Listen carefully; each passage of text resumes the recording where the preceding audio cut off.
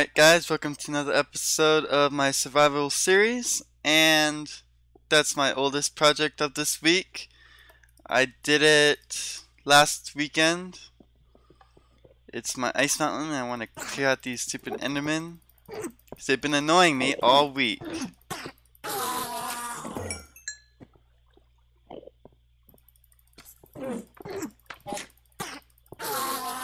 Okay, I hate them a lot. We could take this. This'll be in use. This'll come in handy. Oh, and that. But my ice mountain, it's complete.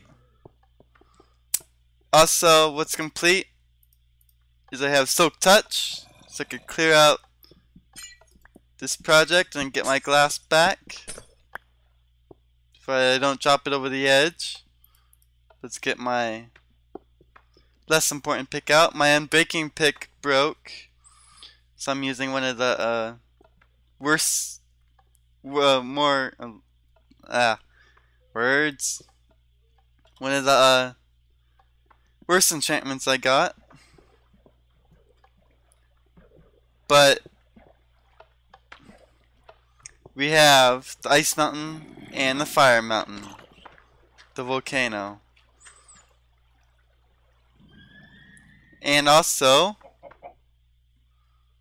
this place is complete. Mostly.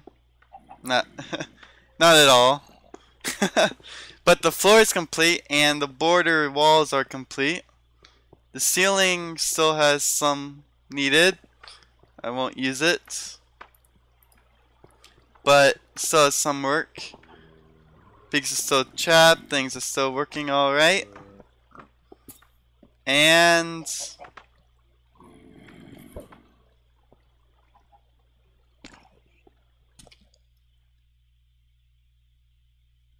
oh no. Phew. That was close. But here we are at the ice volcano. It's not how I wanted it to turn out. Not what I was thinking of, but I do like it. It has snow layer because it snowed here. I waited for that AFK one time and it came up. And you'll also notice this huge place is a full snow biome now instead of that weird square shaped ice we were having before. I think that's just because of where the snow was rendering when it snowed last time, and when I came over here and it snowed again, it created a new square, the boundaries right there, based on the center of my location around this ice mountain. So yeah, it wasn't an error, it was just rendered stuff. No real control over it. But the coolest thing that probably happened this week, stumbled upon me when I was building this. It was a pink animal, and it wasn't a pig. We have a pink sheep. Naturally spawning pink sheep in version 1.1. That's pretty insane. I thought with persistence and all that, getting a naturally spawning pink sheep, man, that's... Can I get you luck for the lottery, please? Please? Go away? Is that what you just said? Oh. Well, next part of this tour. This week is pretty much all post-tour. All post-construction. I also began a little bridge. It's not lit up yet. Those are way bad shots.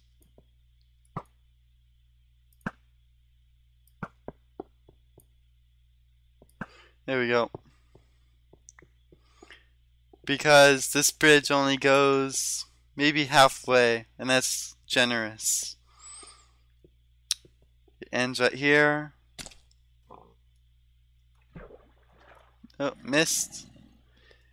And most of my work was done in 1.8, the sign fields. And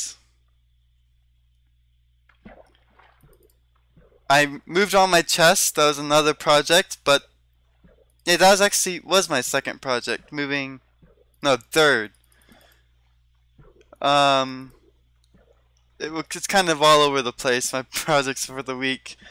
Ice Mountain is definitely first. I completed that first too, before even beginning the second.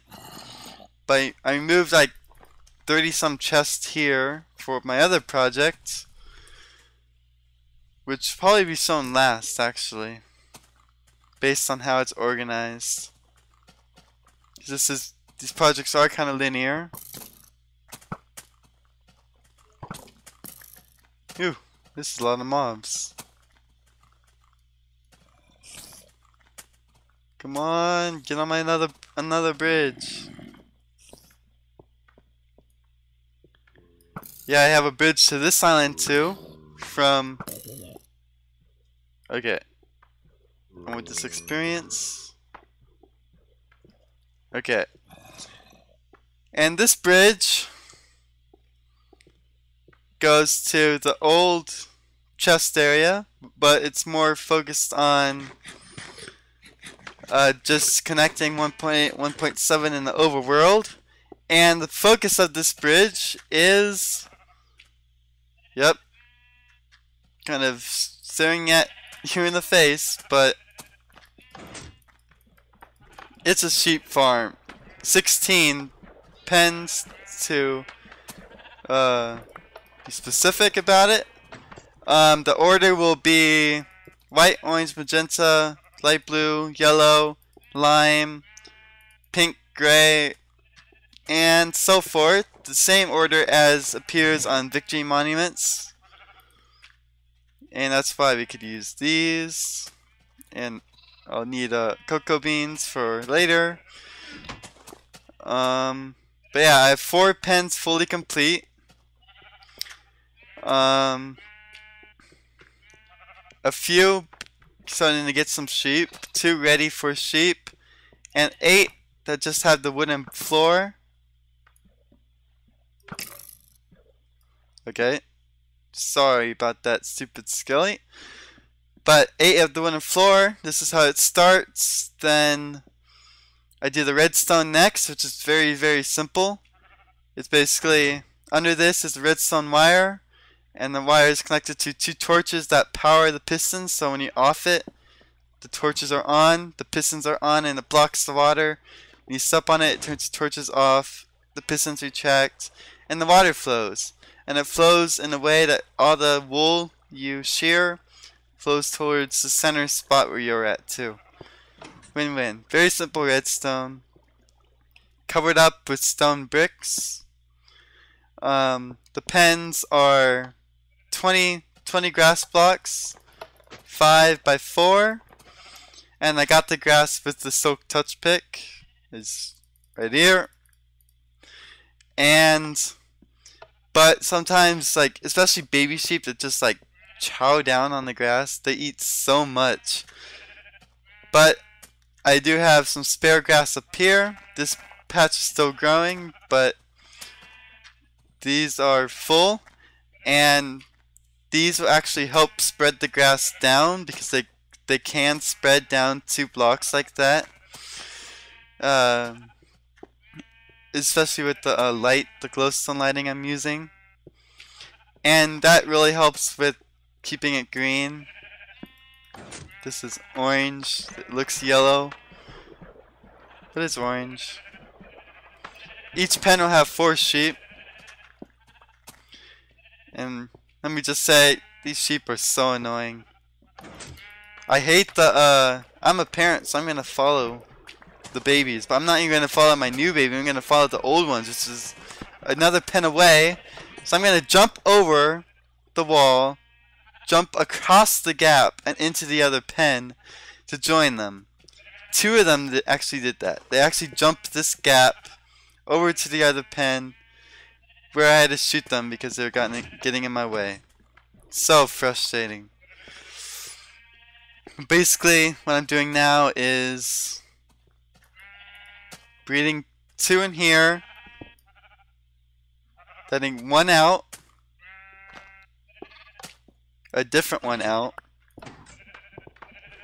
and then leading them to their new pen.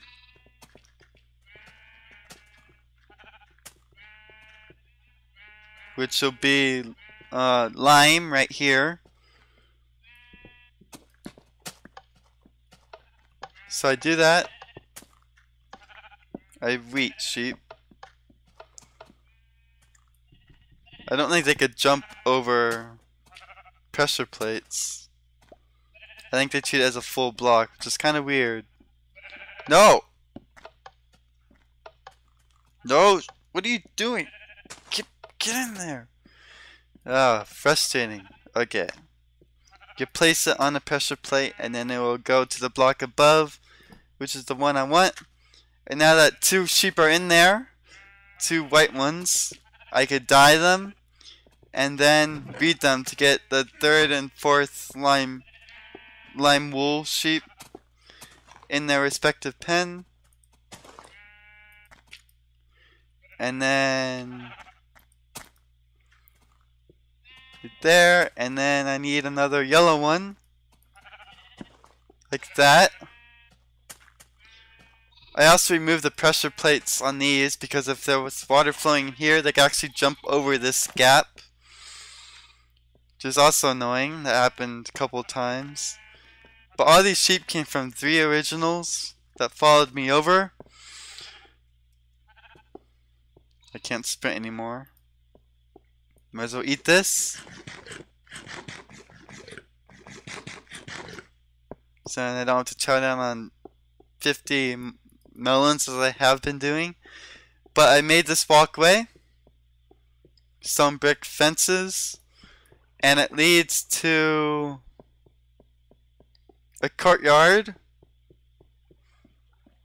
Red flowers, yellow flowers. Weird structure. I got bored. But we'll go this way. And there's also another bridge here, a wooden one this time. It goes up, has fences and logs down below for design. I still need to add design to the cobble bridge by the sheep and the smooth stone bridge way at 1.7. And we have actual walkway to my wall of subscribers. Every single one of you. And since our 50, we had quite a bit. And this is most likely due to the fact that I was Docam Subscriber of the Week. Which is very... that was a pretty sweet moment when I found that out. Ah. It still makes me happy. I couldn't figure it out. Like suddenly I had 3 in one night, and I was like, somebody somewhere must have said my name. I don't know what's going on, but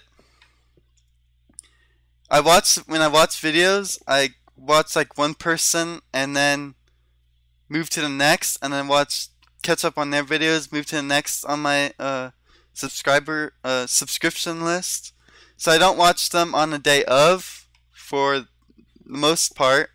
So I didn't see the Dear Doc episode 24 until this morning, I think, because when I reached Doc M's name. No, last night. And that's when I found out I was Subscriber of the Week, and that was pretty sweet. And now we're in 1.8 lands. The dome it doesn't look like it, but it's 1 glass row lower than before, and all the ugly dirt in the middle is gone. I'm cleaning this up, and this is what I want to finish. My biggest project, the huge glass dome. But in the meantime, I'm working on the other projects, sheep farm, which I've been wanting to do since they began regrowing wool. And I've fixed up the walkways. I rescued the pig from my cobblestone prison that he was in for months. Sorry, piggy. Are you happy now? You have a little pen at least. But I haven't used I haven't used Silk Touch on glowstone yet, but I can finally get more glowstone now. I've been sparingly using it until I have an easy way to get more. Silk Touch is the best way to get glowstone. It's better than Fortune for the most part, and you'll get more of it with Silk Touch because you get the glowstone directly. So path comes up, this path's complete, and it merges in with this path, which now is complete too, with the hedges all the way around. And this path is also complete to the reed farm, which I harvest like that, but when it's full. And it also continues on to the stairs to my skelly trap, a simple drowning trap. Enderman! Apparently they could reach through glass and steal gravel. I'm frustrated. And I finally... yeah. But I did finally... This used to be a hole in the ground with a ladder going all the way down to level 2 or something that let slimes come up. You can see the ladder back there. And the slimes... Now the slimes don't just pop out of the hole and then roam free around my base as they were several times. So I know the slime farm works, and now they actually come up. They're all babies at this time. The bigger ones drowned. They all come up and fall down into there, and then I open it up like that. The water also comes out of this block, because that one retracts, pushing the slimes out, and then I could just one punch them. And I also get experience that way, which is cool.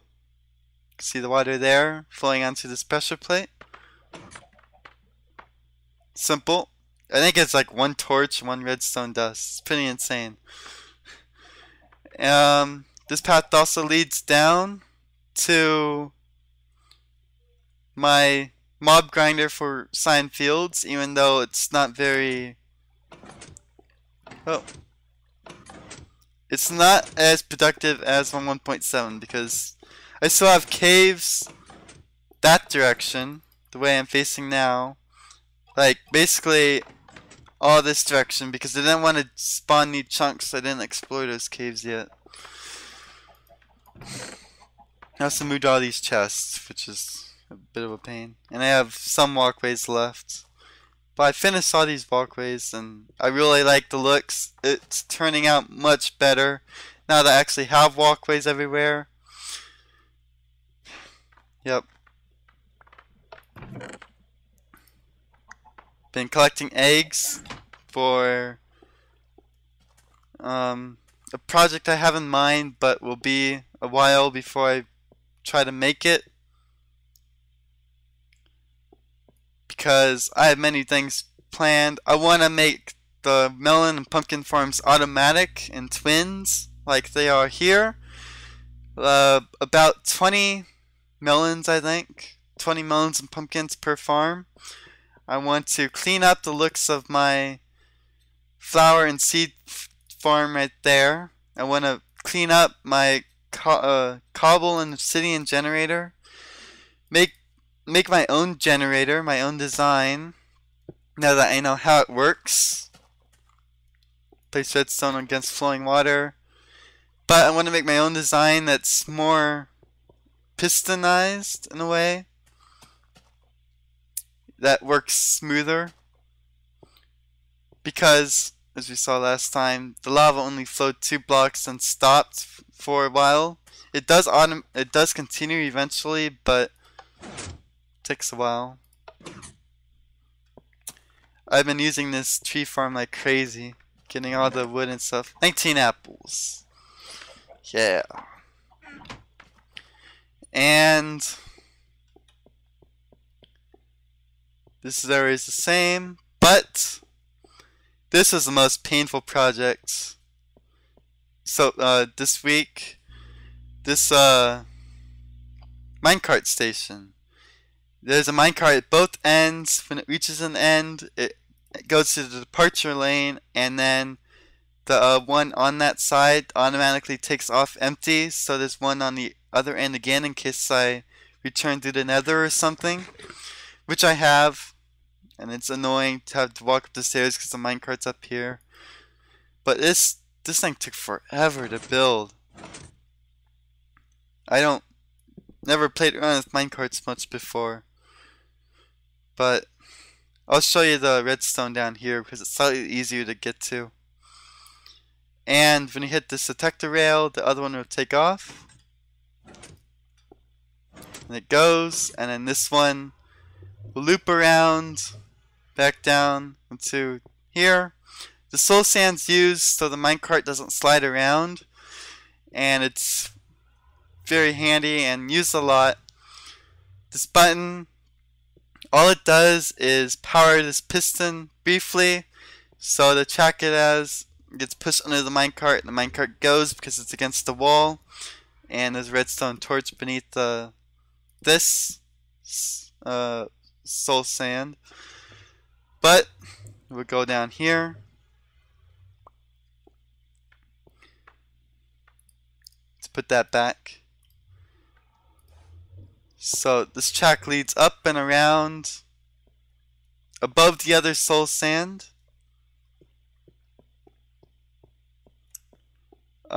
It does need a little fall to actually fall down, a little downhill thing right there, because it likes to get stuck. At least that's what I find. But this works, and it actually doesn't require any more tracks, just because it's the same number whether you're going up or going flat. So it leads right there, and the redstone behind it all is down here, this way. Okay, so the detector rail that powers it all is right here. No. Is it right here?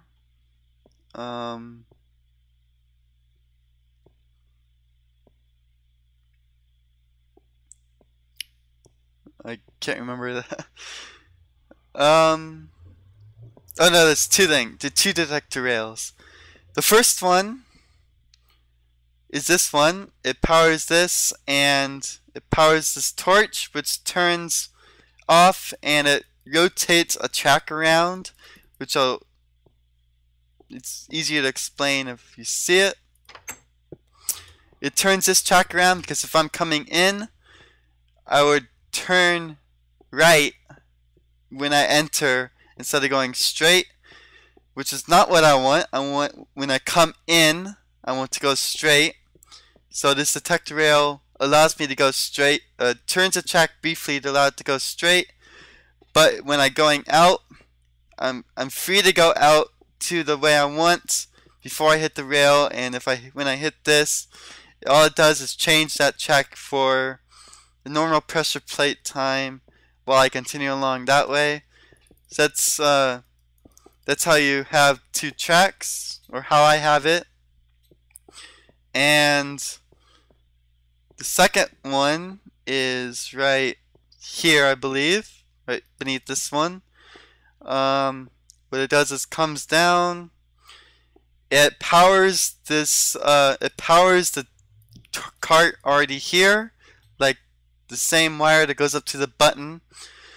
So the cart, if there's already one here beneath, above the soul sand, it would take off empty up to the top because the track just came arriving here. And after a ton of delay,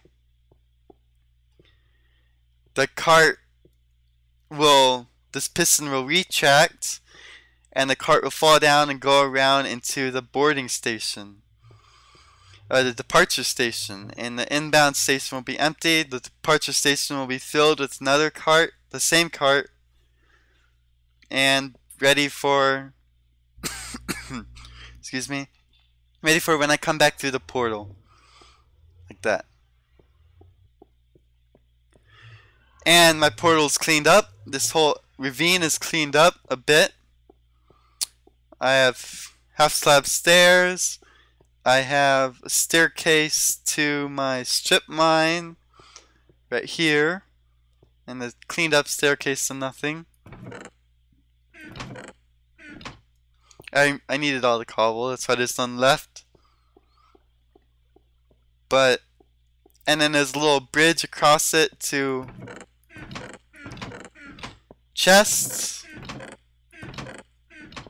full of stuff.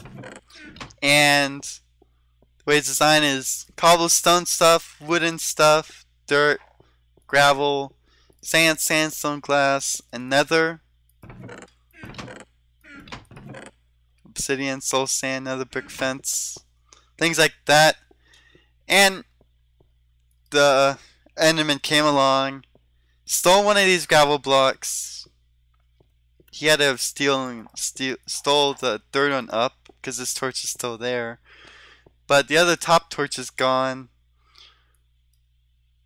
That basically made me rage quit. I'm sick of enderman griefing my stuff. It's frustrating. It kills me on more than one occasion, as you've seen last episode. And it's just like, my suggestion that I sent to the new AI guy on Twitter, but who knows if he reads them all. But if endermen only could pick up blocks if the block was in like a low light level, like below 7 or whatever it takes for them to spawn, they could pick it up, but if it's in a higher light level they cannot. So since this gravel is in a high light level, enderman cannot pick it up because it's lit up. But a darker one they can't pick up. So basically everything unexplored they could grief, but everything explored and built they cannot if you have it lit up.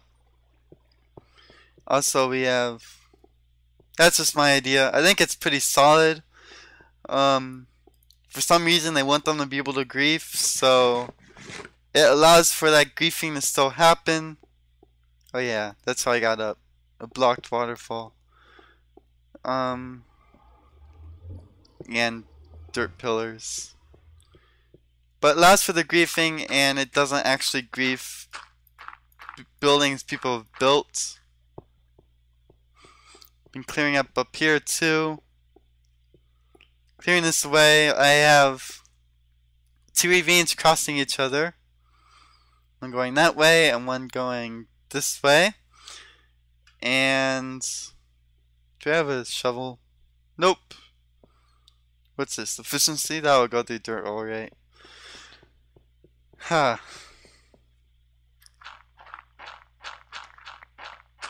But yeah, endermen have been frustrating me a lot. And then the main strategy for killing them is attack their feet. But on SMP you can't do that because their hitboxes are not at their feet. Which makes them even more frustrating. But this path, this staircase, I'm not sure how this will work out because it's another minecart station all on its own. It's a bit dark. And rocky, definitely. But going all the way around to that minecart station, taking the minecart down into the chest area was actually getting kind of tedious after only a few times of doing it. I also have this mysterious road. I don't know where it came from or anything.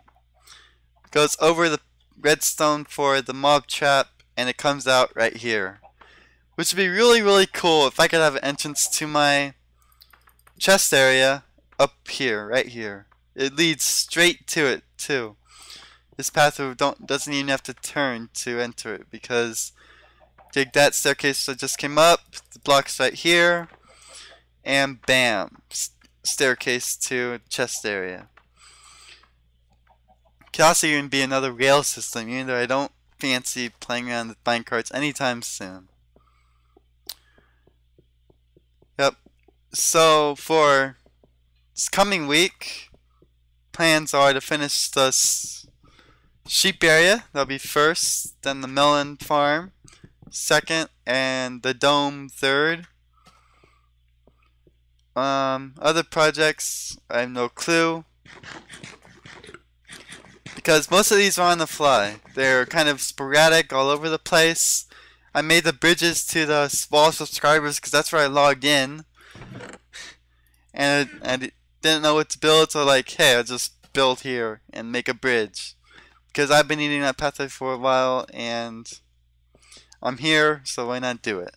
And then I built the bridge, I made the walkway, the courtyard, and then made the staircase up because I've been needing that. Then made the bridge out, been wanting that too. And that's all after the ice thing, because I was over there first, which is also sporadic because I wasn't even planning an ice volcano there until the biome changes made it so it was snowing in the area. And yep, sporadic projects are sporadic. And that was this week on my world. Thanks for watching as always. This is Thungon. See ya.